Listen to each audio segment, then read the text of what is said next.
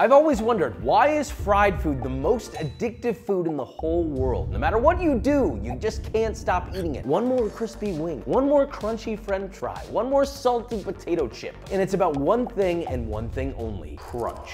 But can anyone just toss something in some hot fat and it magically becomes delicious? Is it really that easy? Honestly, yeah, well, sometimes. So why does nobody do it? Maybe because it can be a little messy, or it could burn your whole house down. That's a good reason. But today we're gonna change that. I'm gonna make you a frying expert by teaching you the rules to frying anything and everything. I'm gonna walk you through all the proper steps of every method and technique using the world's most popular fried food recipes. And we're gonna rate them on our brand new Crunch Factor scale. Following what we teach you here can lead you to thousands, if not hundreds of thousands of different recipes. These are the techniques that I spent years learning in restaurants and also personally, but they're also secrets that chefs have been keeping that I'm giving away to you because I love you. So that being said, let's make this, shall we? When I say everything, I mean everything, including my new cookbook. It's out now and you can get it. The link's in the description. Please go buy it. It's a New York Times bestseller. Thank you to you. It's been given the title of one of the best books of 2023. And it's a perfect gift for the holidays that are coming right around the corner. So go to the link in the description, get yourself a copy. I hope you love it. Okay, to do this correctly, we have to understand the following. 1, what the hell is frying? If you've ever seared something in a pan, you've come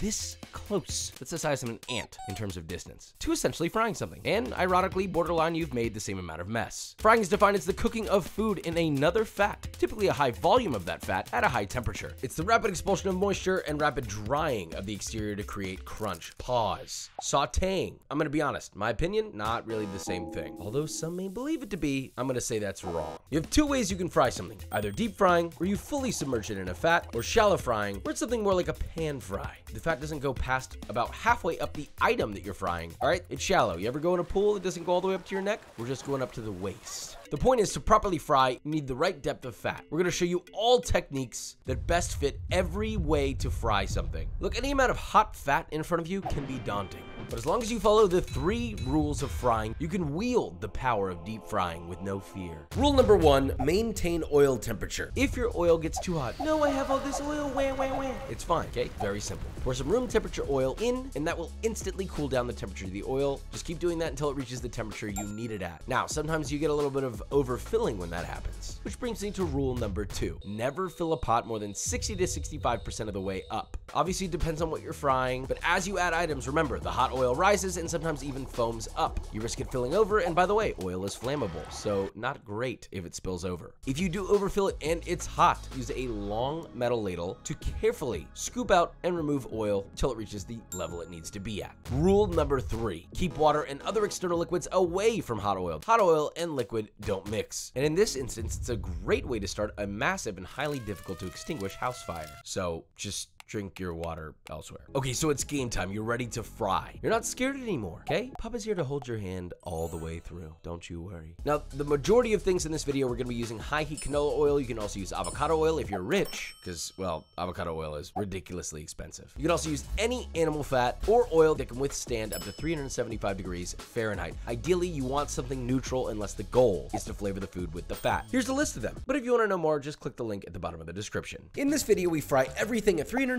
degrees Fahrenheit or 176 degrees Celsius. Frankly, if you don't know what to fry something at, chances are it gets fried at this temperature. But not always. Always double check. Moving on to our very first method, number 1, frying something straight up. The simplest, most foolproof method that can literally be applied to anything: meat, veggies, chips. This means no flour, no dredge, no breadcrumbs, nothing. And I got a few examples for you. Starting off with, well, just some skewered lamb. This is also called chislic. Skewered lamb, salt, pepper on both sides, and deep fried at 350 Fahrenheit or 176 Celsius. With nothing added to this, we have the most beautiful Maillard I have seen in a while. Here's a classic one: wings. Do they even need to be sauced if they're fried perfectly with no flour, no nothing? So you season your wings, salt and pepper, deep fry in hot oil, being sure not to overcrowd the pot, move the wings around a little bit, and fry for about 6 to 8 minutes, or until GBD, golden brown delicious. Using a spatter, remove, transfer to a mixing bowl, and season with salt and pepper. We're going plain Jane. I just want to see if the frying alone is the key. Brussels sprouts. Just about everybody would love Brussels sprouts if they were fried. So again, no batter, no nothing, just raw cut in half Brussels sprouts, slowly lowered into 350 Fahrenheit oil. They do pop a lot, so if you do this, just don't be alarmed. Let that fry till it gets a nice GBD, which is like 4 to 5 minutes. Remove. Now at this point, you can put them in a bowl, toss them with salt and pepper. Normally fried Brussels sprouts are sauced with something salty, sweet, tangy, maybe even a little spicy. Yes, this is how the restaurants do it. They're deep frying that shit. And finally, the most classic straight up fried item is a potato chip. I have thinly sliced potatoes that have been lightly brined, and I just dry them, toss them in hot oil in batches, fry for 3 to 4 minutes while constantly moving till a very light golden color. Remove with the spider, transfer to a mixing bowl, and season to taste with salt. And by the way, if you want the full recipes, they'll be in the link in the description on our website. Now let's taste and see where these land. Starting with the chislic, which is just fried meat.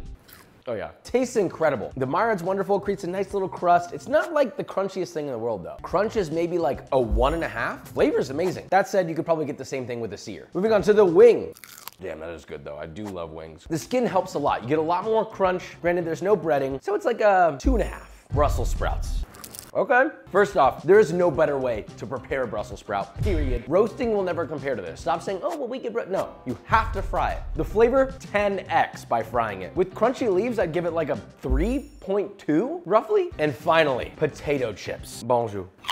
Full stop. Quite possibly one of the most addictive foods on planet Earth. My mouth is like moist right now. Compared to all these, this is an 8 on the crunch scale. Way more crunchy than the rest. And all you need is the potatoes, oil, and salt.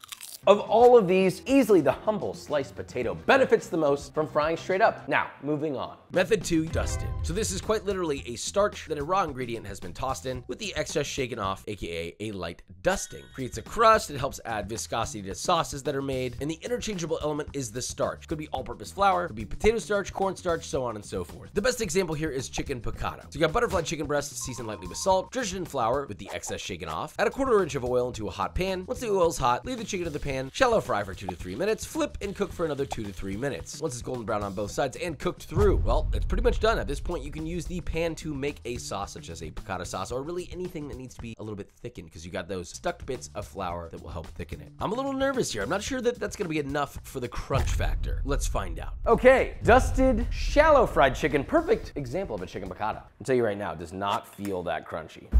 Look, tastes amazing. The real reason that you dust something is to leave some residual flour in the pan, so when you make a sauce, it's a little thickened, and you get a thin crispness on the outside, but that's about it. It's tasty, but it's not the ideal method. We have way better ones coming. Method number 3, the wet marinade. I know that sounds a little weird. What do you want me to call it? The moist marinade? So typically you take ingredients out of a marinade and then bread them. This one, you quite literally just throw everything in a bowl of your marinated meat, for example, which creates a batter-like consistency, and then you fry it straight up. I have a couple fun recipes. So we have yan suji, which is from our every way fried chicken video. So we have our marinated chicken. We quite literally just toss in 1 cup of sweet potato flour, toss everything together. Once it's got a paste, we gently lay and fry into hot oil for 4 to 6 minutes, pull it out, season it with a little bit of seasoning mix, and it's done. I mean, look at the crust on this. There's something here with this technique. Next up, hot yai. Exact same concept, but this time we're using rice flour instead of sweet potato flour into our marinated chicken. Toss, add the wings to hot oil, deep fry for 4 to 6 minutes, and transfer to a wire rack lined baking sheet. This one just gets garnished with a shitload of fried shallots. Both of these look incredible. Now let's find out if maybe we should rethink whether or not we throw away our marinade. You could do this with regular flour, but sweet potato flour is what is traditionally used in this chicken recipe. That's not the point of this though. The point of it is marinated chicken with flour added straight up, and you eat it like that. It's a single tier. Could it be just as good? It's really good. It's a different kind of crunch. Crunchy and airy at the same time. I'm gonna give it a solid 7 on the crunch factor scale. It's a chewier crunch. It's not as explosively crunchy, but I like it. It's enjoyable. And now for hot yai.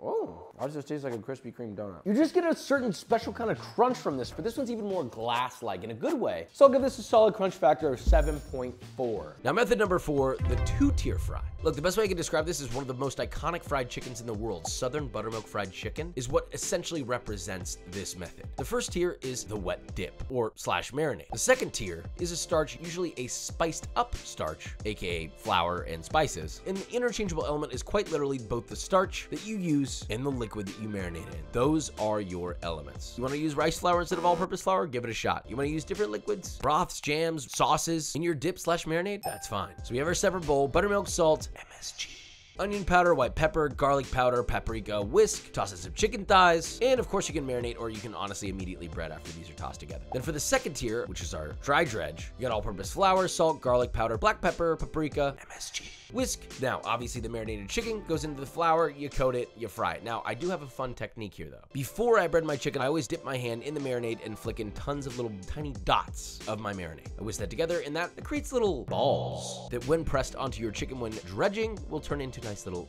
flakes. See, balls are great. Now you dredge your chicken in your flour while aggressively pressing the flour into the chicken so it adheres. Shake off the excess. There should be no bald spots, none. Now lower that into our hot oil to deep fry for 5 to 8 minutes or until GBD. This looks beautiful. I mean, come on. There's something special about the look of a Southern buttermilk fried chicken. You see it across the room and you're like, I think I'm in love. And I definitely am right now. Could this be the greatest way to fry something? Let's find out. All right, buttermilk fried chicken. I love it. I don't even need to bite this, listen. Oh, mommy.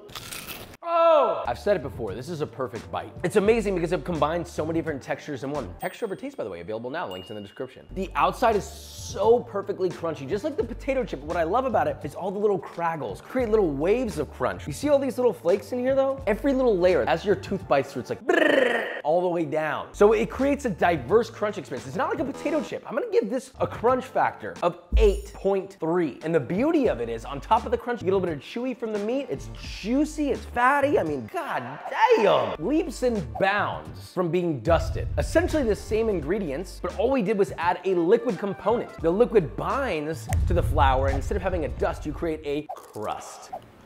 Moving on, method number 5, 3-tier fry. This is probably one of the world's most beloved methods of frying today. It's very basic, a 3-step coating process. You have one dredge that's just plain flour, another that's just plain eggs whisked together, maybe a little splash of water, and then finally the interchangeable element in this is what we'll call the breading. This can be breadcrumbs, cornflakes, really anything dry and crumbly. This is how you make katsu, this is how you make schnitzel. You can literally fry anything with this method because it will form a breading that actually sticks after frying. You could probably even fry an iPhone. Now let's use our example of katsu. We have our 3-tier setup. The breadcrumbs are obviously panko. That is the key indicator of a katsu. And really you just use a thinly pounded butterflied pork chop, go into the flour, coat all sides, into the egg wash, and finally in the panko, make sure you coat every little crevice. No bald spots. Every tier here must coat every single crevice, crack, hole, I don't care. Now obviously this gets deep fried beautifully for anywhere between 3 to 4 minutes or until GBD and cooked through. We use a Spider 2 transfer to a wire rack, season lightly with salt. I mean, look at this thing. It like glistens. Now our other example would be schnitzel, which is very similar, but instead we were swapping the panko with just plain fine breadcrumbs. You can also season your eggs, the flour, the breadcrumbs with a little bit of salt, maybe some spices, thinly pounded pork cutlet into the flour, the egg wash, and finally the breadcrumbs. Now the main differentiator here is this one actually gets shallow fried in hot clarified butter. It's authentic, but it's not my favorite fat to fry in because as you can see, it does have a limit on how hot it can get. So you're gonna fry that beautifully, constantly moving and shaking the pan to ensure an even cook. Flip another 2 minutes and transfer to a wire rack, season with salt. I'm not gonna lie, it's a nice like a schnitzel right there. This is also the ideal dredge for things that get liquidy like mozzarella sticks, something viscous like ice cream. And what is the key? You have to deep freeze that liquid before you fry it. Now we have our katsu and our schnitzel. Let's see how deep fry stacks up against shallow fry. So, love schnitzel. Shallow fried, doesn't need to be deep fried. I believe traditionally shallow fried actually. Look, it's delicious. A beloved classic for a reason. Crunch factor, I'd give it a solid 6. It's not that explosive of a crunch. It's a very light, sort of brittle, melt in your mouth crunch, but not crazy. It's meaty, it's unctuous, it's rich. Classic for a reason. This could very well be the crunchiest thing today. I mean, look at this. Just barely holding onto it makes noise. My God, that is so perfect. It's just like so viscerally crispy, crunchy. It's got the same layers, beautiful pops of crunch all over the entire thing. But the best thing about it is it does not get soggy. It adheres to the meat. And the flavor, of course, is ridiculous. I think I'm gonna have to give this a solid 8.8, borderline a 9. It's so perfectly crunchy on the outside, but you get that softness on the inside. It's not a one-dimensional crunch, it's a multi-dimensional crunch. Moving on. Method 6 and 7 are 2 versions of thin batter deep frying. The first, tempura, which uses carbonated water in the batter for lightness, and then second, beer batter, like fried cod for fish and chips. So for method 6, we'll start with a classic shrimp tempura. You quite literally just mix cake flour with a little bit of all-purpose flour, maybe a little touch of salt, and also sometimes people will add baking soda. You add some carbonated water, an egg, and whisk gently so you don't over-froth the batter. You could switch carbonated water with beer, or maybe just split it with a little bit of a lime soda if you want that kind of a flavor and a little sweetness, but be careful on sugar content in carbonated beverages. Now lightly dust your shrimp in all-purpose flour, dunk the shrimp into your batter, and immediately add to your hot oil. Obviously you deep fry till GBD, but if you want to step this up to a more traditional tempura, then you can do what's called painting. You dunk your hand in the batter and gently drizzle over the cooking shrimp while turning the shrimp, and you get these little flakes. We're giving this a little bit of a leg up on the crunch scale by doing that. So once it's GBD, pull it out. Now for the beer battered cod. In a large mixing bowl, add flour, salt, cayenne, garlic powder, white pepper, and whisk, and pour in your beer. Obviously, this is where you could use a different carbonated beverage if you wanted to. An egg, whisk gently so you don't froth up that batter. Now dredge your cod in the flour, making sure it's fully coated, and gently drop into your hot oil. Fry until a beautiful GBD, and it's not bubbling like crazy anymore, which depending on the size of your pieces could be anywhere between 4 to 8 minutes. Transfer to a wire rack, lined baking tray using a spider, and allow that to drain its excess oil. Now let's see how these two dishes compare. Thin batter, aka essentially tempura, right? You got a classic tempura and you have a beer batter, which is very similar to tempura. Cheers. Listen, you ever had tempura, you should know what this is like. It's thin, wispy, melt in your mouth. Not an explosive crunch, a wispy crunch. Now for the fish, a buongiorno. Same exact context as this. A little bit more flavor though, which I do like, but it's different. It's a deeper crunch, a little extra pow. Crunch factor wise compared to everything else, it's like a 6.8. Now let's see what happens when we thicken that batter up. Method 8, a thick batter. You gotta think thick pancake batter. That's the texture you want. So let's use corn dogs as an example. You got a mixing bowl, you add all-purpose flour, cornmeal, sugar, baking powder, and salt, whisk together, then add buttermilk and an egg. Just keep whisking until it reaches a thick pancake batter texture. If you need to add a little bit of buttermilk, you certainly can. At this point, all you need to do for any food item you fry in this is dredge it in all-purpose flour, fully submerge it in your batter, and immediately drop it into hot oil. Do that with a corn dog, you can do it with bacon, you can do it with broccoli, you can do it with anything. Cook for 4 to 6 minutes or until GBD, transfer to a wire rack, and now let's taste. Cheers. So look, it's good, tastes great. We all know what a corn dog's like. There is a little crunch, but let's be honest. That type of a batter leads to a fluffy, almost pancake-like interior, more like a donut in a way. So crunch scale, to be nice, I'll give it a 1. Method number 9, wok fried. This is the Swiss Army knife for frying. It has an interchangeable oil depth. You could shallow fry, although it's ideal for deep frying. The perfect example is chunking chicken, but obviously you can fry anything in here. So we dredge our marinated chicken, tossing cornstarch, we're gonna deep fry it till GBD, remove it, then we're gonna drain the majority of that oil. Then we're gonna add something called kaiziyu, which is a key oil to Chinese wok frying. Now we're switching over to a shallow fry. So first we toast our Szechuan peppercorns until fragrant, add chili flakes, shallow fry when tossing often, then add green onion, garlic, jalapeno, cook till softened. Finally, add your chili pods, toss, add your fried chicken back to that, then season with sugar, salt, and MSG. At this point, it is now a stir fry. Transfer to a bowl, and now you can see that this was essentially 3 different kinds of frying in one vessel. That's the beauty of wok frying. But where does it land on the crunch test? Okay, multi-purpose, come through, please. I'm gonna be honest, out of all the things we ate, this is by far the best tasting thing. Something about the taste of this is just remarkably good. It's like umami to the face, salty, fragrant, aromatic. I can barely talk, I'm juicing up in here. All right, we're here to talk about texture. This has just enough crunch to bring it to the promised land. I kind of wish it had more crunch, but traditionally it's not usually super crunchy. It's like a light crunch and mostly chew. I'm gonna give this a crunch factor of maybe 6.8. Not bad, but not remarkable. But the flavor's special. Now moving on. We saved the very best for last. Method number 10, the most famous fried food in the world, French fries. Which, funny enough, falls into what we're calling the par cook method. Now, the interchangeable element is the method of par cooking you choose before frying the food. Fries usually get parboiled and par fried before they're fried a 3rd time. But you could bake, roast, boil, par fry, grill. It's a special technique that chefs use to make the most deliciously crunchy fried items in the world. So for fries, very simple. Potatoes cut into small batons, well, fry shape. And that goes into boiling water with a touch of baking soda, salt, vinegar, parboil them, pull them out, immediately cool, dry. Then we're going to give them a light deep fry, okay? This isn't super hot oil. That's the secret. Pull them out, drain them, then you're gonna freeze them solid. Once they're frozen, they're gonna go in for a deep fry for a 2nd time until the crispiest, most beautifully crunchy French fries rise out of the oil. Tears streaming down your face. Did I really just make this? Yes, you did. You deserve a kiss for it. French fry! I love French fry. Whenever I eat French fries, I like to grab like 3 of them at a time. That's kind of the beauty of a French fry. Oh, listen, before I rate this, I want to clarify something. A French fry has something special about it. It's not just the crunch of a French fry that makes it great. It's the crisp crunch on the outside and the fluff on the inside. That's what makes a great French fry. Typically, a French fry doesn't have a crazy crunch level, but these, on the other hand, this recipe, which by the way, is in my new cookbook, Texture Over Taste, I know, shameless plug, but if you haven't gotten it, be sure to get a copy. The link's in the description. And if you do have a copy, thank you so much. Don't forget to review it on Amazon. I love you. Now, this I would rate on the crunch scale a solid 7 because it is so beautifully crisp and crunchy on the outside. So perfect. If it were crunchier, closer to like a potato chip, I might give it an 8, 8.5, or even a 9. But it's not really supposed to be. It's a perfect fry, and a perfect fry should be right there on the crunch. But wait. I'm left with all this oil. What am I supposed to do?